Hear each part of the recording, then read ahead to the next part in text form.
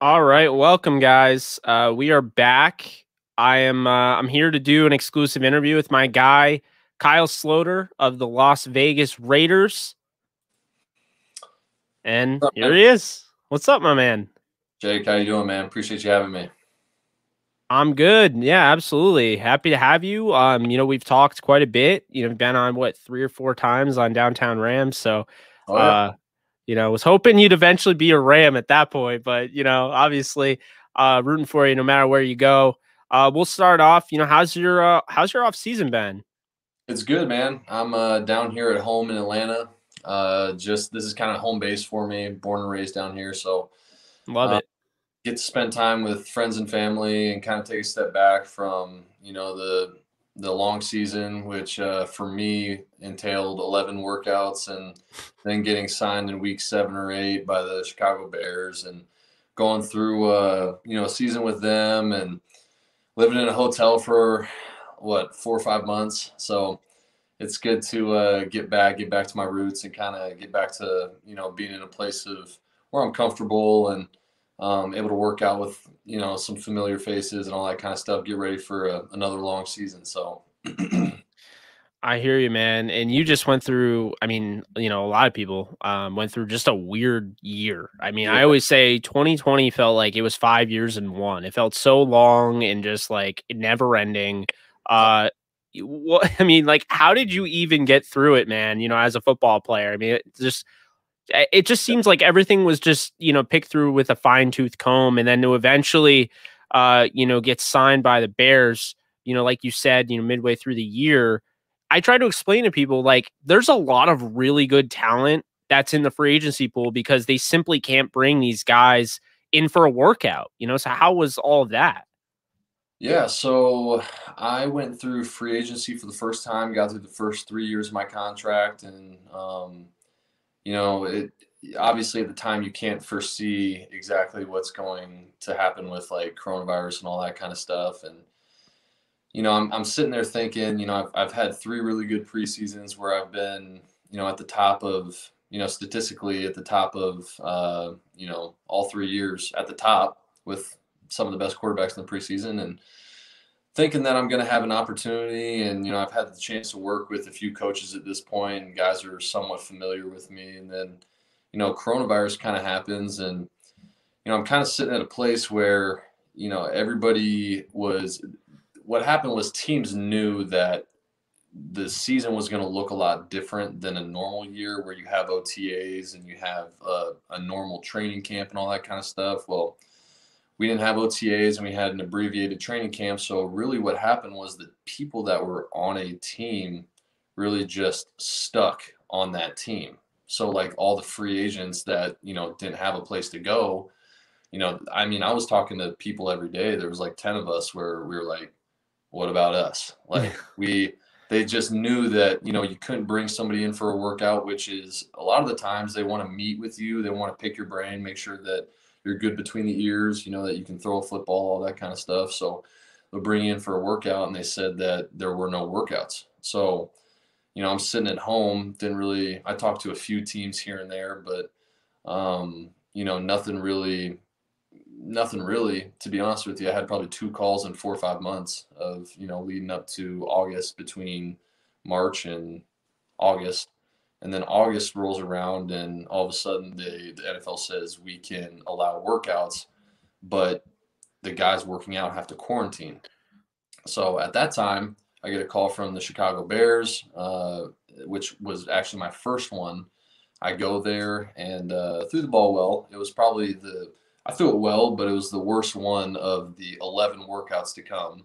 Hmm. And, I'd never done a workout before. I'd always been on a team. So didn't Yeah. really know what to expect. Also probably a little jittery on the first one because I'm sitting there like I haven't had a call in 3 or 4 months. So I'm like, if I don't perform well with the Chicago Bears, like, and they don't sign me, this might be it for my career. So, probably a little bit jittery. And then as I'm walking off the field, with the doing that workout or whatever, I get a call from the Seattle Seahawks, and the Seattle Seahawks asked me to come out. And then, I was the second time around, I did really well at that one.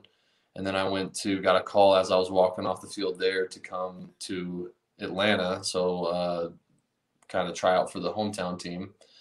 And then went to Las Vegas, which I did really well there. That was probably one of my better ones. And then from there went to Tennessee, went to New York, went to where was another one in there?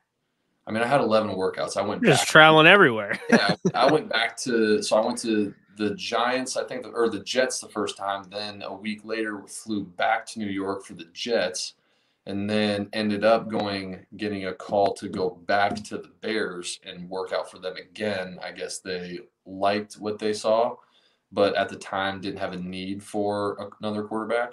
They And do at this now. Mitchell Trubisky, right? And at this time, Mitchell Trubisky had gotten dinged up in some form or fashion, and they needed a third guy. So then I went and worked out for them, and they signed me and kept me for the rest of the year. So just kind of a weird year. And when I was with the Bears, very appreciative of the opportunity, as you always are when you get the opportunity to play in the NFL. But it just kind of felt like I was in a holding pattern there, like what happened with the Denver Broncos, where they didn't have any quarterbacks available because of coronavirus. It kind of felt like once everybody was healthy and back available, because we had Foles, like we had everybody back again. Foles and Trubisky were back. It kind of felt like they were holding on to me as a just in case, but didn't really need me.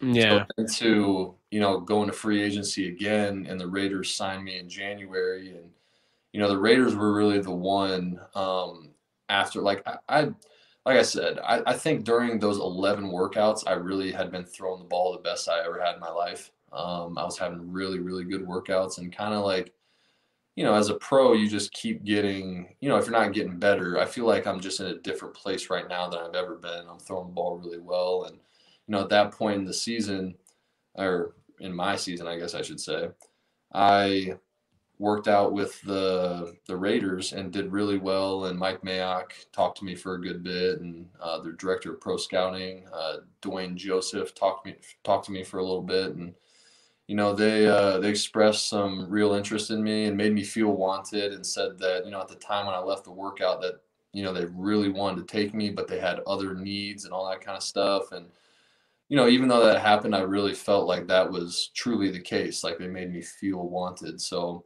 when they came calling for me in January, it was a pretty easy decision for me. And I'm excited to be out in Vegas. Hey, I'm excited for you, and it was a bummer to not have preseason last year, because you said it, you had 3 really good preseasons. And I mean, there's one where it was just total head scratcher, where were just all over the place dominating with the Broncos, and they didn't keep you. But then the Vikings brought you in, and that's when like that nickname Slaughterhouse started going around. I mean, is that what we're going to have to call you when you finally get an opportunity and you kill it out there? Man, I don't know. I more than anything, man, I just, nicknames aside, I just need a chance, man. You I do. really just want an opportunity. Like, that's the thing, man. Like, I feel like all these guys, like, everyone makes a big deal. Like, once those lights come on, like, there's something different. Like, I wake up feeling different. Like, I feel, I don't know, it just feels like where I'm supposed to be in the world, like on a football field, like behind center. Like, I don't know, man. I just have always kind of been a guy that's thrived in I don't know if you call it adversity, but if you just in the chaos of it all, I don't know. I like the feeling of knowing that people are not, they don't expect you to do anything. They're kind of against you. They're for one way or the other. It just, I kind of enjoy the thought of me going out there to prove some people wrong. Well, I love it, and I'm waiting for it as well. I mean, you and I have had plenty of conversations about that, but it's weird, man, because I mean, I'm just gonna say it again, because I feel like people that follow my channel are so tired of me saying this, but I feel like the young quarterback ecosystem in the NFL is so screwed up, because it's just like you have Gardner Minshew, who's a 6th-round pick, and it's like, nope, he's not good enough. But I did a video on him being one of the most underrated quarterbacks in the NFL, because he's got like 35 touchdowns, 11 interceptions.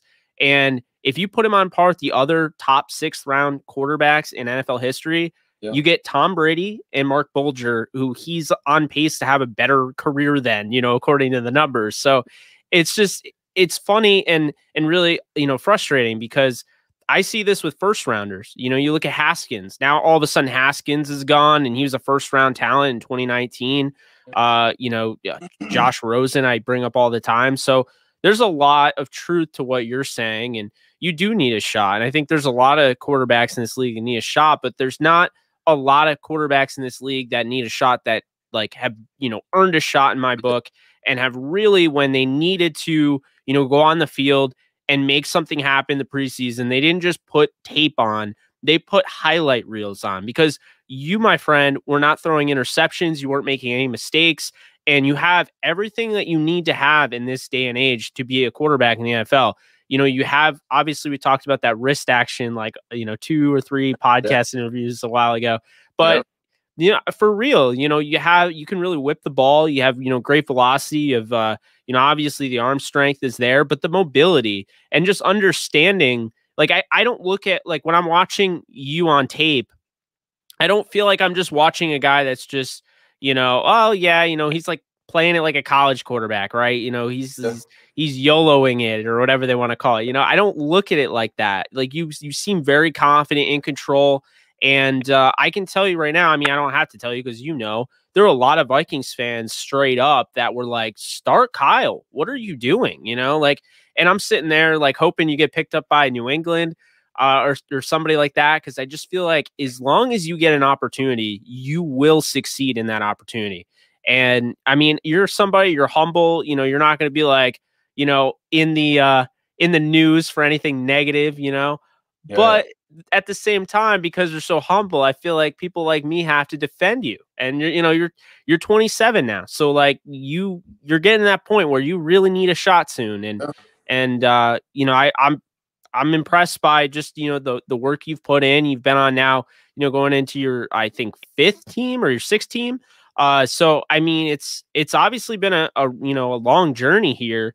Yeah. And you're coming from, northern Colorado. You talked about, last time we talked, you were a receiver, you were put at receiver. Yeah.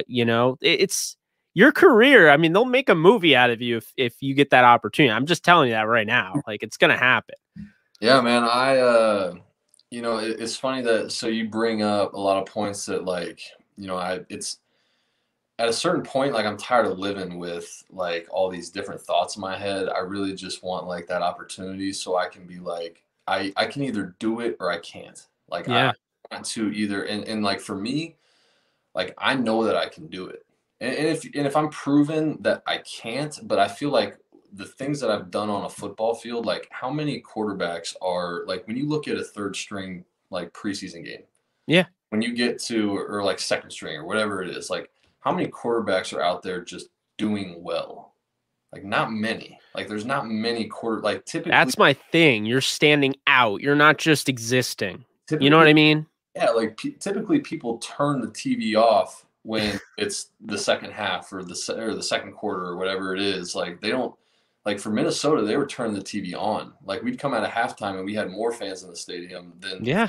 half because they knew I was playing in the second half. They wanted to see you over Sean Mannion. I know you're not going to say anything there, but Rams fans were like, "Whoa, this Kyle Sloter can play, man." And they heard you on my show, so they were like, "Oh, come on, Rams." Like Yeah, Mannion was out the door, and everyone was just like, "Oh, let's see Sloter behind Goff, and let's let's see if he can challenge Goff." And look, I mean, look at what Wolford's done. So I'll leave it at that. But you know where I'm going with that. yeah. I mean, I just think that the things that I've done on a football field, and then given my physical attributes, like I just feel like I won't go into all that stuff too much, but like Yeah. I feel like I checked the boxes. Like Mm. if I played at Georgia and like had a career like I did at Northern Colorado, I would have been a first round pick. I'm 6'5", I run a 4.6 40.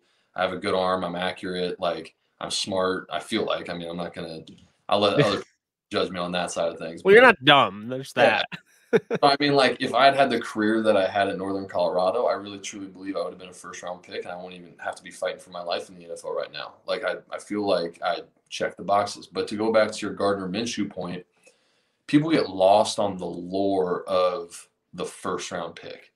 Like I'm gonna be real with if there's any Jacksonville fans out there watching this right now, like Do the it. the reality is like just with the big learning curve that is the NFL, like you're probably like to say that, and people will probably not agree with this, but NFL quarterbacks would. Gardner Minshew will be a better quarterback on Trevor Lawrence's day one of being with Jacksonville than he like that's not to say Trevor Lawrence won't be better in after year one or year two or year three. But as he's coming into the league, like these college quarterbacks have no idea what they're getting themselves into. And to like say that Trevor Lawrence or Zach Wilson or these guys, like there are very few guys that step out there that are better than even the bottom veterans that are in the league right now just because they have that experience. They've seen some of the things. Like these guys really are going to have to like it's going to be a whirlwind. Like Yeah. nobody very few quarterbacks like really figure it out right away. Like you have to see some things, you have to go through some things, and that's not to say that these quarterbacks won't be great. Like I'm not telling like Jacksonville not to draft Trevor Lawrence because I think he'll be a great quarterback like for many years to come. Mm. I'm saying that he's got a ways to go. Like he's a great quarterback, but he's a great college quarterback right now. Like we haven't seen him throw a down or play a down in the NFL yet. Totally So agree. you know what I mean? Like, and people, my point is, people get lost on the lore of the first round pick. They think that, like, you see so many people get chances. Like, for instance, if Dwayne Haskins was a seventh round pick, he, with the way he's played, he probably wouldn't be anywhere right now. Yeah. Because he's a first round pick, he's going to continue to get chances and chances and chances, which, that's fine. Like, it's not for me to say. And you know what? Dwayne Haskins may end up being the best quarterback of all time. I'm not sitting here trying to grill him or anything like that.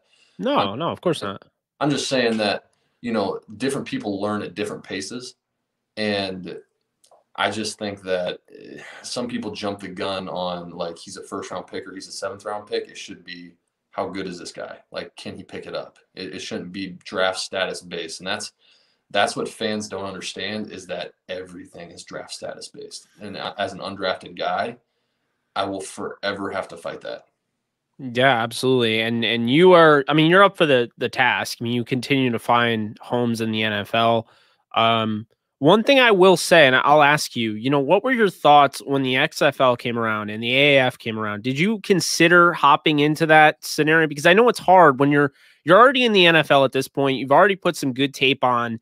And I mean, I'm sure part of you is like, I've done enough where a coach should feel comfortable with me for the next 3 years as the backup and then potentially, a developmental starter. But was there any kind of thought in your mind? Look, I see what, for instance, the guy that we've been talking about, John Wolford's doing. I see what, I mean, perfect example, Philip Walker. I mean, I loved him at Temple, but like he didn't get a chance really in the NFL. And he was cut like 10 different times. And then he goes to the XFL and he's like the star of the league. So like Yeah. did that ever cross your mind? Yes. So it's funny you say that. So, Oliver Luck, when I was with the Cardinals, Mm. Oliver Luck came to me and they offered me the biggest contract in the XFL to be the highest paid guy and kind of be the face of the Hey, XFL. So, but at the time, like you're sitting there, like, my agent's kind of advising me. I'll say this, it's very tough. I was on the practice squad with the Cardinals for a little bit that year, and it's very tough to leave the NFL totally be, agree. when you're already in it and you have your foot in the door. And when I was with the Cardinals, like the Cardinals did everything that they could to try to match what the Lions were giving me, and in the end, it didn't work out to try to keep me there. And Cliff Kingsbury, like love Cliff Kingsbury. He's like one of my favorite coaches of all time, and I was only there with him for like 9 weeks, 10 weeks. But he's love Cliff Kingsbury. He wanted me to stay there, but ultimately he wanted me to go, possibly have a chance to play with the Detroit Lions because I was one play away. I was the backup there. Yeah. But the XFL came to me and asked me to be a starter for one of their, and they offered me a nice salary and all that kind of stuff. And they were.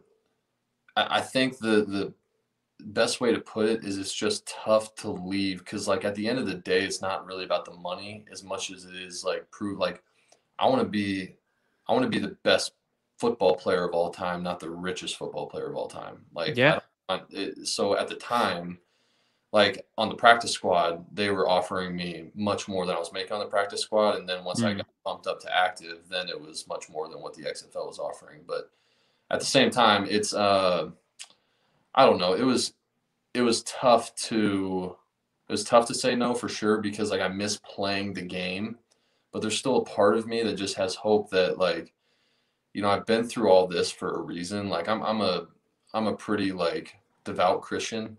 I believe in, everything happens for a reason, all that kind of stuff. And I just kind of feel like all this stuff, all this adversity that I've been going through that, a lot of people haven't made it through, that I'm still going through it today. And I still, like you said, keep finding homes and all that kind of stuff because like there's a reason for like something is going to happen from all of it, whether it's football related or not. I don't know. It just kind of felt like the NFL is where I was supposed to be, and I didn't quite have that call in my gut feeling to like go to the XFL. Not to say that it would have been. It's not that I look down on the XFL because I don't ever look down on playing. Like I want to play. Yeah. At the end of the day, it's tough to because you don't. It's so hard to get your foot in the door in the NFL. Everybody's trying their whole career to get in the NFL, and it would be hard to leave it if you catch what I'm saying. Well, that's the thing. I totally understand that. And that's why, like, to preface that, I was like, you could have done that, but you were already in the NFL. It's different for a guy like John Wolford, who had been cut by the Jets. And at that point, he's feeling maybe my time in the NFL is done. It's Yeah, different for a guy like Philip Walker, who I said was cut 10 times. He's probably thinking, maybe my time in the NFL is done. And Jordan Teamu, I don't know why. I mean, I had him as a top 10 quarterback. I had you as a top 5 quarterback in your draft. Teamu got like no opportunity. I think he was with the Texans for a little bit, and then they cut him, and then he couldn't find another gig. And then, sure enough, the XFL came around. They're like, hey, we want you to be like one of the faces. yeah, And, I just feel like it's so much easier. Well, it is easier to, accept a job when you don't have a job than yeah, it is when you have one. yes, And it's at literally the mountaintop. I mean, this is the Mecca. This is the NFL. So I don't blame you at all. yeah. And there's the argument to be made that you go get good film, and then that kind of propels your But career. you All that. have good film against the NFL talent in the preseason. That's what I'm saying. Like a lot of those guys that you're playing in second and third string, like are still in the NFL. And if they do go to the XFL, they're the best ones, and they make it back to the NFL. So it's just, I don't know. It was, and that's the other argument to be made. Like people always say, like you're playing against third stringers. Well, I'm playing with third stringers as well, but every single person on that field is also first team All SEC, first team All Big Ten. Like nobody out there is bad. Like everybody thinks like third string, like you're bad. Like everybody's the best in the world. So I like know. so like that argument to be made, like it doesn't make any sense at all to me. Oh, Like it's so hard to hear. Especially you hear it all the time. yeah, And I think people have just gotten accustomed to just saying the word trash. But I mean, like, I put so much effort into like watching film and trying to break it down. You put in so much effort to trying to be the best quarterback you can yeah. be. Isn't trash just saying that, calling a player trash or like a bum? Is that the most like just I like it think just screams ignorance to me? You know what I oh, mean? well for the guy on the couch to be saying that in a quarterback is like, I mean, what are we talking about here? Yeah, I know. But, It's so often, but I mean, but all the time. I mean, it yeah, is all the time. it's But all like, people in love that word. yeah, but in reality, like I had what's her name? Courtney Cronin for ESPN who covered the Vikings was like standing up in one interview I was sent where she was like screaming, like could not believe that I was even a topic of conversation, like saying I'm terrible because I play against third stringers, and I'm like, What? yeah, I'm like, lady, we, I when an NFL starting quarterback is preparing for a game, like he gets every single rep at practice. He gets every rep that he's going to run in that game at practice. He has maybe 3 coaches in the film room with him, like coaching him through every single thing. What are we going to do? We have a specific game plan. For me, I got no reps at practice ever. I got no reps. Denver was the only place I ever got reps. So in Minnesota for 2 years, I went out and played preseason games. And the first time I'd thrown the ball that week, I shouldn't say that. I got about 12 reps a week, which Mm. Kirk Cousins got about 250. So So I got 12 reps a week, and half of those are run plays. So I'm throwing the ball probably 6 times in 11 on 11 a week. And then you have to go out there and play a game. And I would say 80% of the plays are plays that I've never run before. Like, I've seen them before. I've never run them. How many times do you see an NFL starting quarterback running plays in a game that he has never run before, that he's only seen? Never. I'll tell you that. Never. It can't Never. happen. And then I'm going out there with guys who also have never had any reps. So, like, would you rather go out there with a game plan against better competition or no game plan, guys just running around with their heads cut off and making plays? Like, so, I mean, there's an argument to be made both ways. So to say that, like, you're playing against bad competition, that's ridiculous. And then to also say you're playing third string, like, it's pretty tough. So either way, like, you can bash it either way, but that's Man, my thoughts. I'm so glad I didn't see that. I've been trying to stay like, more low key on Twitter lately. But I think I would have just gone off my rocker. Like, I would have just lost it. Courtney Cronin is not on my mom's good side right now. I'll say that. Ooh. It's been about 2 years, so she's still. I mean, that's my mom in general. You could have an ex-girlfriend from 5 years ago, and she's just like, nope, she's dead to me. Yeah. Well, I mean, like, I haven't thought about it for a single day except for right now. But my mom is like, you talk about your kid, like, that's yeah.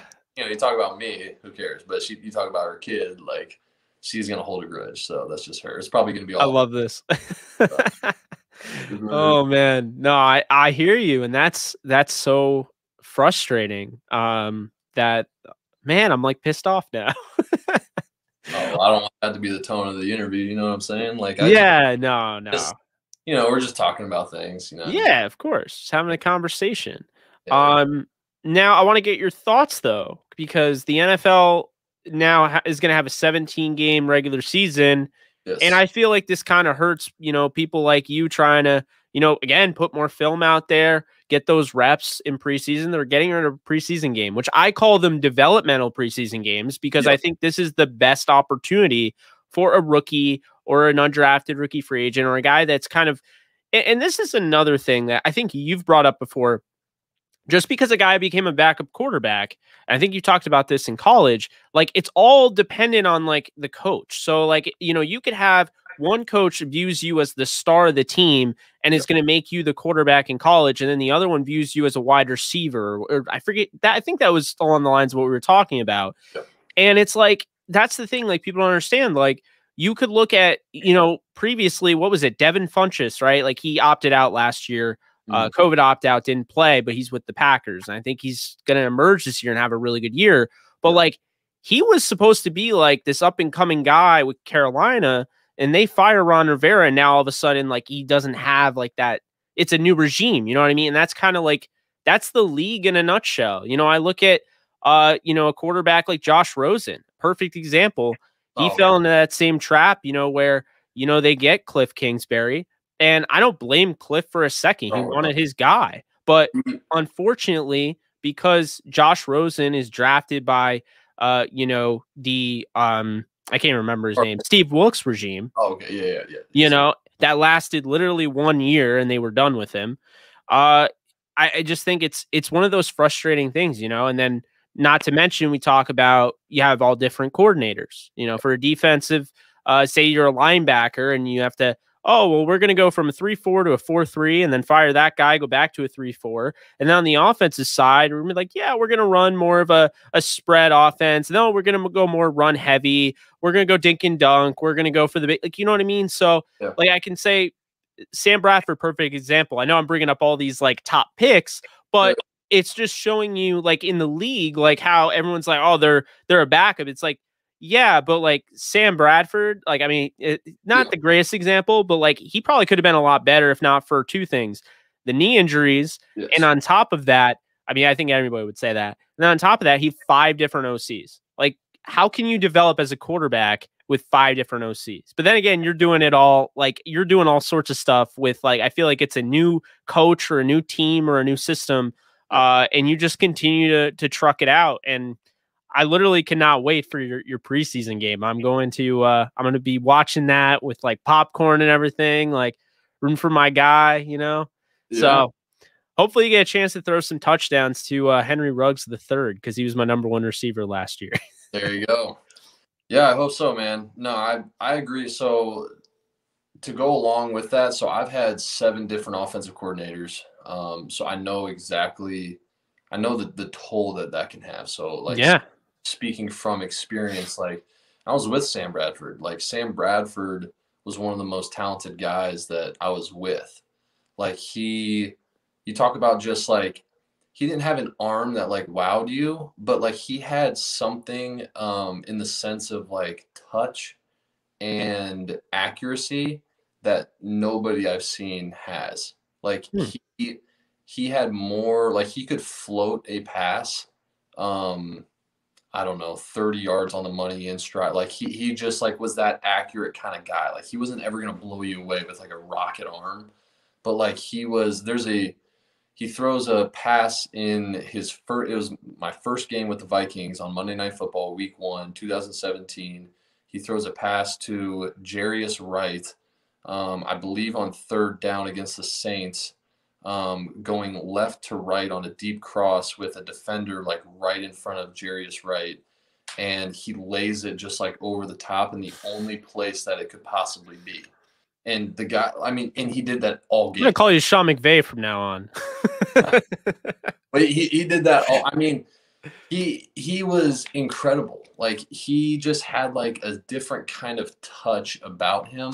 And so I'll say this, he found a home in Minnesota. He just had knee injuries. And if he Yeah. had had that, they would if he had had that whole season, he would have been there and he would still be there and he would be one of the better quarterbacks in the league because it is the NFL is so much about like and maybe that's why a lot of these guys continue to get chances, like these the first rounders. It goes back to what we were talking about earlier. They continue to get chances because a lot of these guys they just don't fit in the scheme that they're drafted into. Like they have the talent and the ability, but like fitting in a place and like meshing with the coach on like a personal level as well as a scheme level. It's more scheme, but you know you still want to have like that chemistry with your coach. Yeah, absolutely. You know, and then like you get coaches get fired, all that kind of stuff. Like coaches, like not in a bad way. Like I don't want this to come out in a negative way, but they have like arrogance isn't probably the correct word, but they have like this arrogance about them that they want their guys to do well. Like I picked him. Um, Oh, I know a guy that the first name that comes to mind. Can you guess? I'm trying to think. No, give it to me Taysom Hill. for sure. That is Sean Payton's guy. He will Oh, go to bat for all day. oh, for sure. I mean, well, I mean, they they're fighting with that. They're fighting 2 battles. They're fighting the battle that he's worth what they paid him now because it's there's that. And then you also want to look like the next like he changed football with like that scheme in that position. So like it's not to say like everybody wants to leave their mark on the game. Like it's Yeah.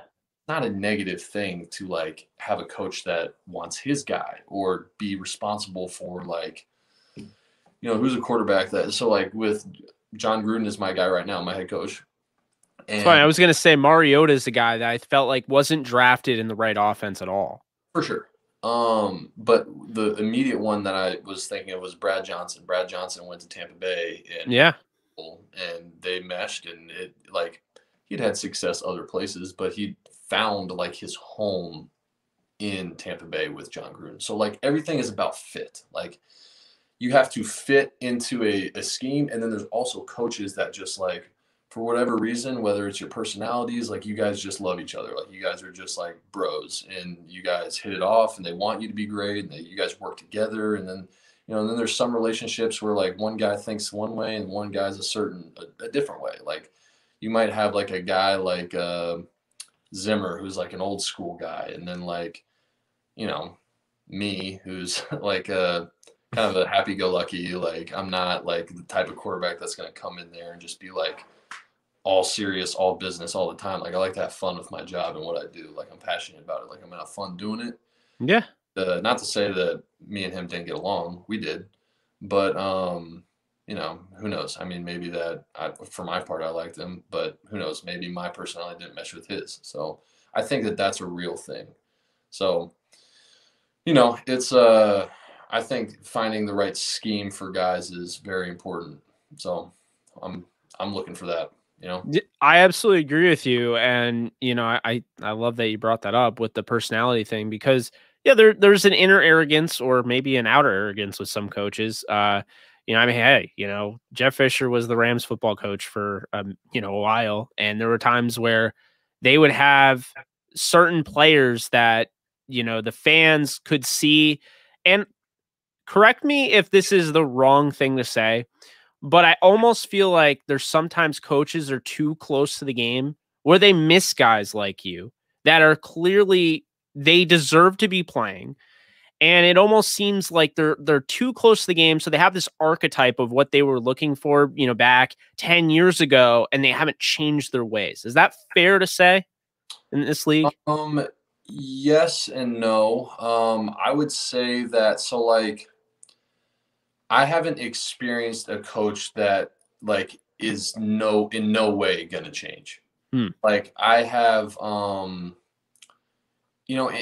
I think the closest to that would be like and I think he has changed a lot in like his so I don't want to say that I found like somebody that won't change at all because that's not true. I think in this league you adapt or you die.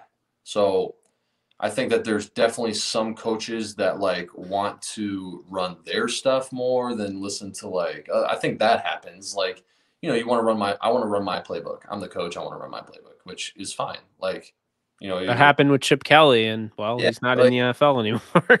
yeah, and if it doesn't work, then I guess at the end of the day, all you can do is like, if it's just on me, like that's something that like I've always as a quarterback, like if I've that's why I just want the opportunity to play is because like if I'm just not good enough, I can live with myself not being good enough and just like take that on the chin and be like, okay, I just wasn't good enough. Like that's fine. But like I think the part that kills me is not knowing how good I could be.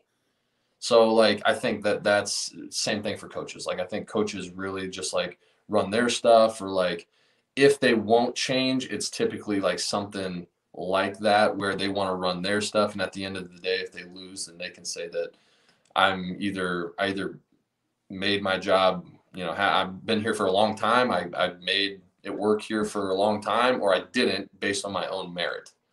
So I think that but most coaches like I really don't think you get to this level of coaching without being able to like somewhat adapt. I think like players themselves slip through the cracks because of the draft and all this other kind of stuff. And I think preconceived notions and all that kind of stuff, as opposed to just like X's and O's, how does he play, like all that kind of stuff. I think players slip through the cracks.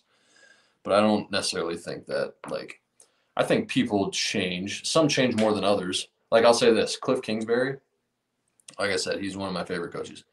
Cliff Kingsbury will be the first person to tell you that like 50% of his playbook, like week to week, is like taken from other teams. Like we used to take the best plays, like the most explosive plays. We used to watch, it was almost like a top 10 highlight, like on ESPN. We used to take like the 10 most explosive plays of like the week and like install them into our offense. And the funny thing is like, that was my first time really seeing that done as a football player because normally like coaches want to do their stuff. That was the first time I've ever seen that. In my first week I was there, I was like, this doesn't seem like it's gonna work. It doesn't feel like you can't just take plays and not know the coaching points and all that kind of stuff and then work. They worked every time. Literally our most explosive plays every week were the ones that Cliff Kingsbury picked out and we're like, hey, we're gonna run these, and they worked every time. And like at a certain point, you got to give the guy credit for like he tells people he's like, yeah, I take a ton of my plays from other people, and he's not ashamed of it. It's just good coaching. McVay does it too. I Yeah. mean, I'll tell you right now, it seems like the thing that really like highlights over Sean McVay Mhm. is when he gets beat by a certain team. So I said immediately once he lost to Vic Fangio in 2018, had forced Goff to throw 4 interceptions. You have that single high safety in Eddie Jackson, who, I mean, in Vic Fangio's scheme, he will be the most dominant safety in the league. And now he's with Chuck Pagano, and I think Pagano's really good, but he Yeah. doesn't have him used in the same way. And so I was just watching like, you know, him interact, and then you had, Amuka Mara and Kyle Fuller on the boundary, and then you had Buster Screen in the slot. And it was like I saw with Bradford, for instance, like he tried to get it in between.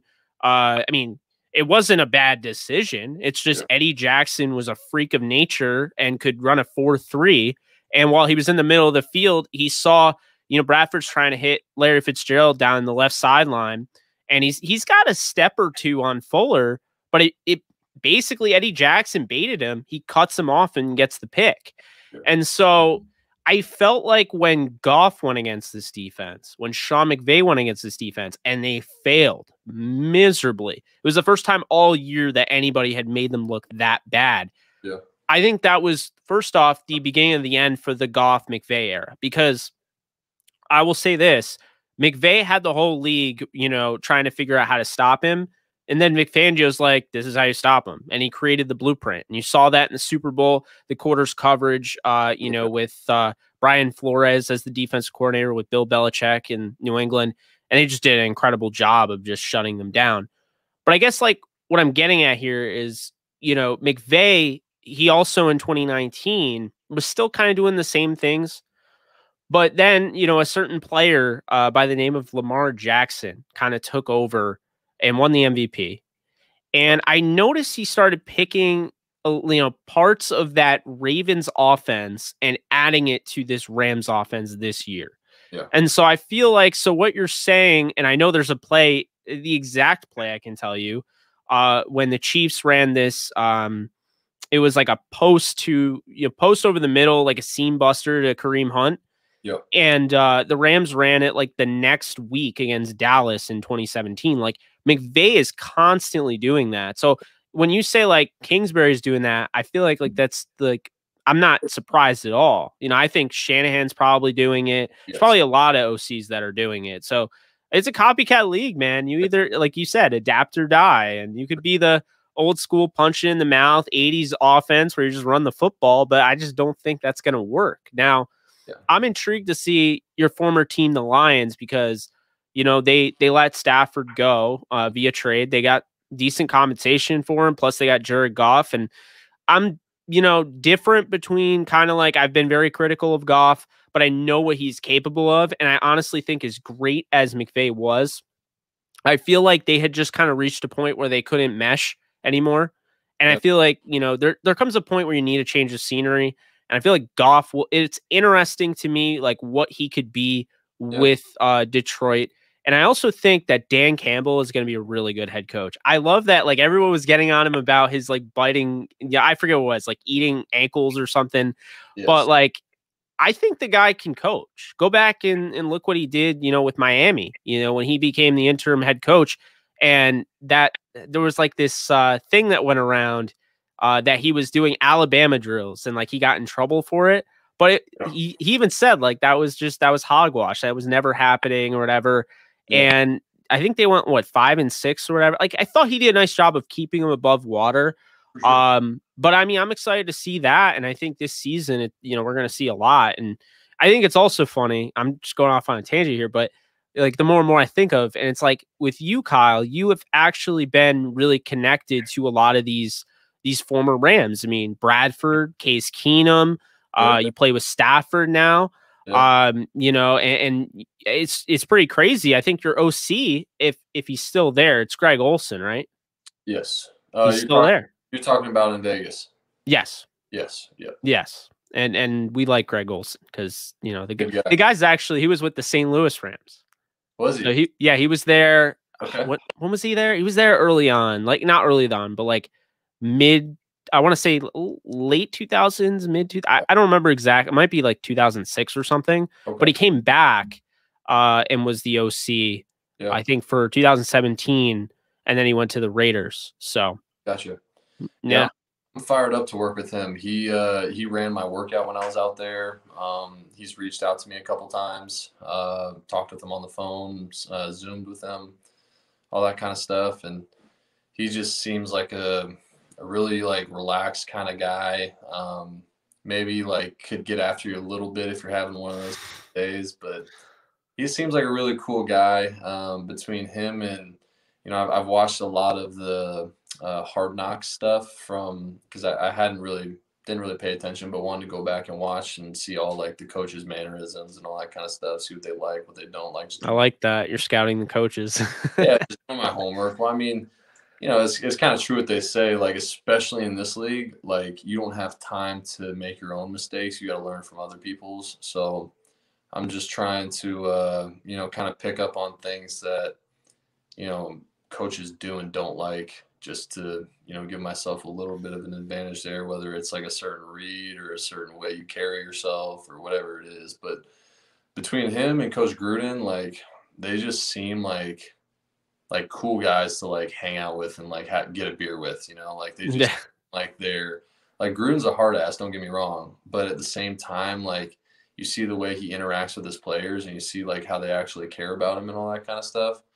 And it's just cool to see, that side of a coach, and see how he gets really close with his players. I think he's also one of the few coaches that has like a ton of like experience and security. A lot of guys are, he got that big contract to start with, like for 10 years. So he's not going anywhere. So like, to have the ability to like have that kind of security and be able to get close with your players, whereas some coaches are like, I can only be a hard ass because like I've got to make it every year, just like a player. Yeah, that's a good point. It's I'm excited to work with them, and then to like just see like between which Hard Knocks isn't a good. I've had the playbook in my hands for a couple months now, and just to see like I think most places I've been, most concepts at year 5 in the NFL, you've kind of seen most plays. Like that's the easy part about transitioning from offense to offense is that all the plays, there's nothing different. Everybody runs the same stuff. Like nobody's running anything that's just like groundbreaking different. Like it's all the same stuff. It's just called something different. Yeah. But in Gruden's playbook, his playbook is the first one where like I'm actually seeing like different concepts. And it's cool to me. Like it's helping me grow like I don't know. I've got like 7 different coaches in my head right now of like knowledge where like have just been. And I think that's a weapon. I think that that's something that's valuable that a lot of Absolutely. because some people see like, obviously Tom Brady's the best quarterback to ever play, but he spent most of his time with the same few people. So whether it was McDaniels or, Bruce Arians now, but he's spent he's been with Belichick his whole career. So to, be with the same few people, it's great to have the familiarity with the offense, but it's also really nice in my instance to I've seen football from every different angle. Like I've seen different coaches and their philosophies, and I feel like I've been able to take the things that I feel like are good coaching points and things that I don't like quite as much that don't work for me, and then just kind of like blend everything together. And I feel like I have a pretty good general football knowledge just from being with a bunch of different people. So excited to work with those guys. I think that, going through that playbook, that's something that, is pretty special. I think that there's not a lot of people that, think like John Gruden. Like I can't speak from experience with him because I haven't dealt with him quite yet, but sounds like he's a football genius. And I'm just really blessed and excited. That was one of the big reasons why I wanted to be in Vegas. So It's Vegas. Like, come on now. yep. But Tax. yeah. Well, here's another thing I'll ask you. Because I haven't quite said this, and actually I've been seeing there was a comment. I forget who posted. I think it was Renee House who, because I mean we're live. And it was a good point. It was like basically you are by going into all these buildings, learning the playbooks and everything, learning different concepts. you're kind of molding yourself into, potentially having a career after your playing career. Are you interested in coaching after your playing career is up? Um, I get asked that a lot, and I that's a big question to unpack for me Yeah. because like some people love football so much that there's no like and I'm one of those people, but when you are a head football coach or you're an offense coordinator in the NFL or I'll lay it out in two different ways. So in the NFL, those guys get a little bit of time off, but they don't get a lot. Like they don't have like they have families, but it's not like they're present all the time. Like they have so much going on in their own lives. Like those guys, like this is something I don't think a lot of people understand is like players get a day off. Like we get one day off a week during season. Those guys don't. Like they're there 7 days a week. Like they're there from 5:30 in the morning to 10 at night. They're getting 4 or 5 hours of sleep. Like it is like you think bye weeks are for the players, like bye weeks are for those coaches. Like those guys are dead. Like they sleep, they hibernate for 7 days during bye weeks.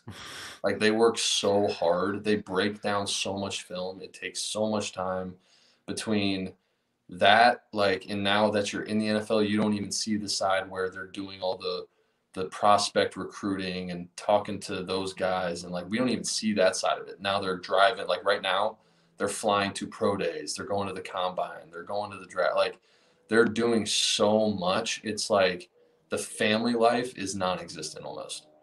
So like, and then you go to college, which is the other high level that you could go to potentially, that's those guys, they are there year round. They don't even get a break because their break is flying across the country to recruit. Like at least NFL, they have personnel and scouts all over the nation that they pay within their organization. Like for a college football team, your offensive coordinator, your quarterback coach, your offensive line coach, your wide receivers coach, like they are your recruiters.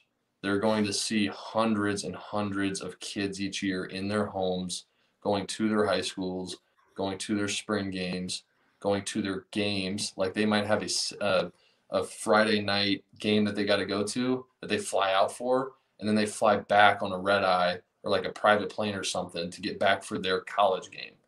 Like it on Saturday.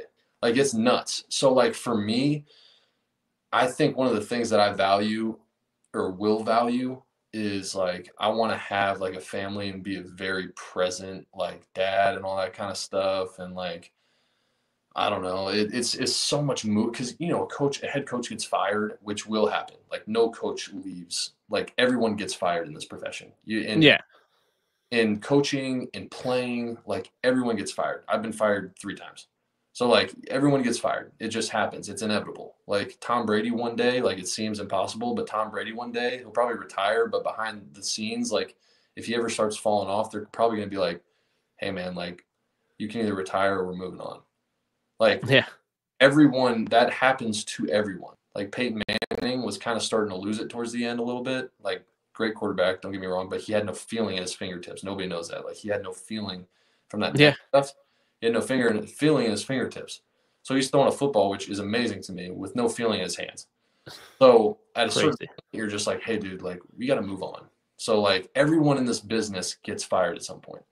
So like the instability of having to move around and pick up a family and all that kind of stuff, and like I got a finance degree that I'm pretty proud of, and I kind of always wanted to get into business and all that kind of stuff. And I've always said that. So this is the side of coaching that I would do if I was ever lucky enough to play football for long enough that I could give my family whatever they need to survive and put food on the table and all that kind of stuff, and was in a fortunate enough position.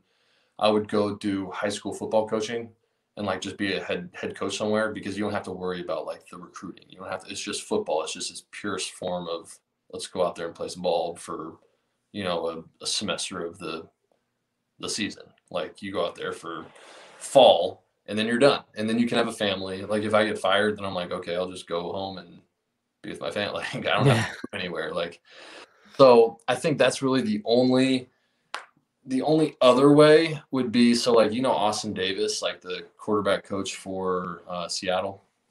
He He's the quarterback coach for Seattle now. yes, but He's like one of my favorite quarterbacks. he was a quarterback for St. Louis Rams back in the day. Yeah, it So was.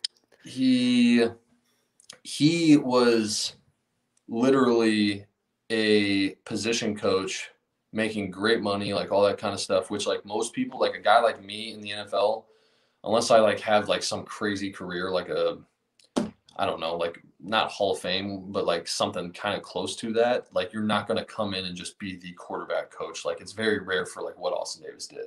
Yeah, So like unless I'm like super fast tracked to like a job that I can't refuse, because most of the time you have to go in there and like be like the coach's like personal assistant, like something like that, like go make me copies, go get me coffee, like all that kind of stuff. Like you got to earn your way. Like I'm not trying to do all that. Like if they wanted me to be a coach, like they would have to offer me a coach's position, which I don't think they would do at this point in my career. I would have to go probably to college, or I could go do the high school head coach kind of stuff. But you know, it's a I'm a very like I'm just ambitious. Like I've just got like outside yeah, of football, I've got so many like different ideas and all that kind of stuff, and like love football. It's my passion. Like I said, I that's the place on the like that's where I feel at peace is like in amongst that chaos, like playing out on that field. But I just have like a passion to do something else as well. Like I want to prove it to myself that I can make it in the world as like just a regular dude that's not an athlete. Like and do well for myself. Like I think I can do that. yeah. So I get that 100%. I mean, I always thought it was funny. The kicker for the Jets, he was with the Rams. He actually kicked in the 2017 playoffs. Sam Ficken, when Greg Zerline went down, he was in finance. I believe he like they were telling him just go, like they were rooting for him, and he's yeah, like, I never thought I was gonna get a chance again, so this is cool. And he was so yeah, like nonchalant about it because he had already given up on the NFL, yeah, and then all of a sudden the Rams come calling and they're like, yeah, you're going to be kicking the playoffs. And he made it. He made one field goal and he made it. I mean, they lost, but yeah, now he's still in the NFL. It's crazy. I mean, I think people forget that. Like people forget like you're also a human being too. You know what I mean? Like it's you're 100%. like we both breathe the same air. Like obviously you're way more talented at throwing the football than I am, but we wake up to the same air, same sky, like Yeah, green grass, blue, it's like people like sometimes people don't like they act like you guys are like you're constantly like, oh, well, you're studying, you know what I mean? It's like I, and don't get me wrong, I know from like just from what I've heard from you from other people and then obviously from yourself, you put in the work. So I'm not saying like you don't put in the work, but I feel like there's fans that are so like attached to this game where they think like people are nonstop working to the point where like if you have social media, well, he's not into it enough, or he's not bought in, or then like Michael Brockers has his own YouTube and people were like crapping on him for that, or like Russell Okung. I don't know if you've seen his tweets about Bitcoin, but like he's like the first player in NFL history to get paid in Bitcoin. Right now, he's reaping the rewards. yeah, But there are a bunch of people say, "Oh, he's just too focused on cryptocurrency." And I'm like, "Come on, like, this is yeah. a starting left tackle in the NFL, and these people are like, it's just like, what do you say to that? Because you're probably sitting there like you hear these talk Yeah. shows, and don't get me wrong, I'm all for the talk shows because the talk Yeah. shows are what keep people coming back to my YouTube channel because they're tired of hearing the same thing over and over again. Like, oh, Baker Mayfield, he's a backwards hat kind of guy, and he saw aliens the other day. My quarterback doesn't see aliens. And Yeah. it's it just at some point or another you just have to laugh at it all. Yeah, I mean, it's just like I think one thing it's funny you say that is because I was just talking with my parents yesterday about like how in professional sports people like dehumanize like the profession like they don't it's some people don't realize that we're still like you still have emotions and feelings and all that kind of stuff like it, just because like you're I don't know. It's like people don't think that you'll ever see like the stuff that is said about them, or like Because like imagine if you woke up every day to somebody like trashing you. Like somebody you have no idea who they are, they don't know who you are, they don't know your character, like I get that sometimes, but not every day. yeah, but like every day you wake up to literally someone tagging you in something on Twitter or on Instagram or something, just like absolutely trashing you and your passion and something that you put a lot of time and effort into. And like if like we play bad or something like that, like you don't think we're the first people to know that? Like we don't need other people like coming and telling me that I played bad or that I suck or like anything. Like because I know like if I played bad, I promise you nobody is more upset than myself. Like I'm my biggest critic. Like I want to play good. I want to be good. So like I think people dehumanize like professional athletes as a whole, and it's really sad to see because like it's just because they tell you brush off things and all that kind of stuff, and you have to like you get good at like seeing things and like at a certain point you've proven people wrong enough to where like people like what they say doesn't really matter, and you know that they don't know you and they're just kind of like those trolls on the internet. But Yeah. I don't know, man. It's kind of we're watching professional basketball of some sort, and somebody was saying something like one of the broadcasters, and I was just like, that's so wrong to like say that. Was it the Russell Westbrook thing that's going around? Maybe I can't remember, but like, It's oh my god, it's so nuts. They do not respect greatness.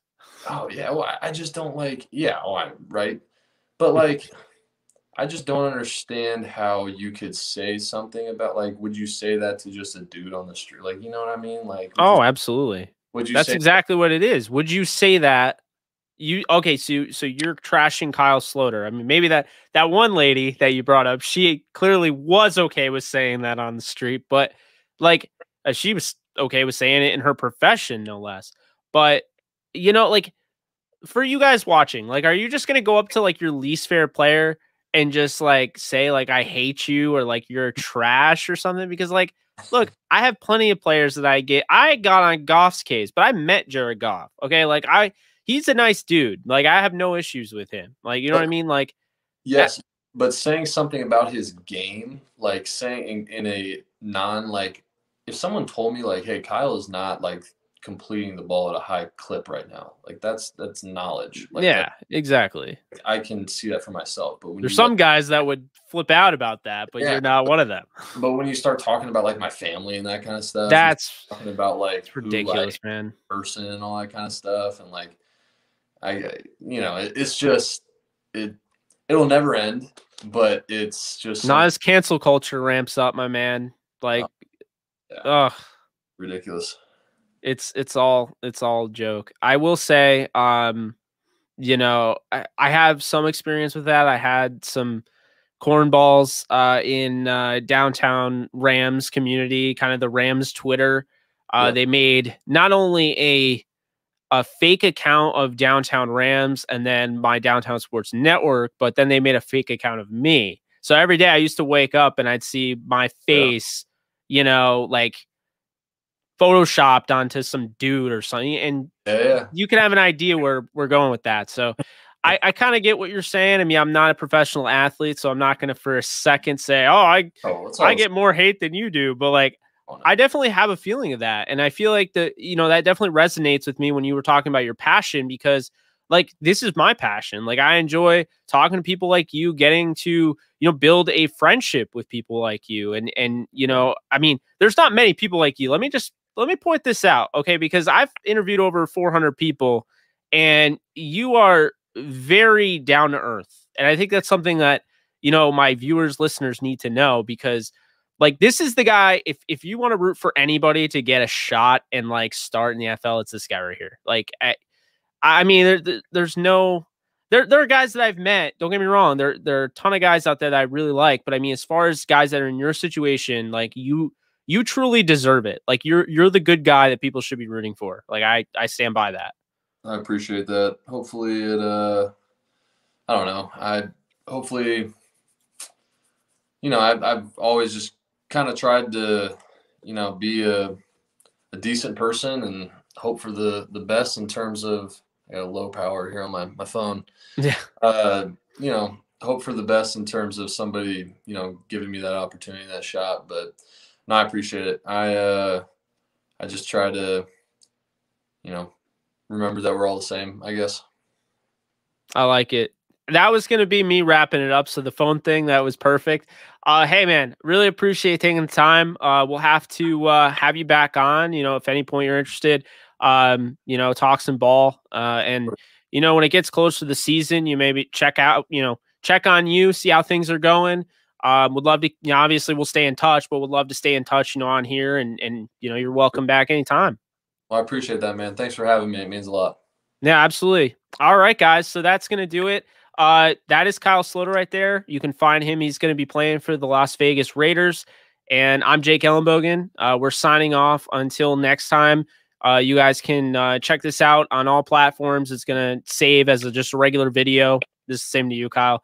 You can find it on YouTube, Facebook Live. It'll be on Twitter and Twitch as well. So thank you guys, and you guys take care.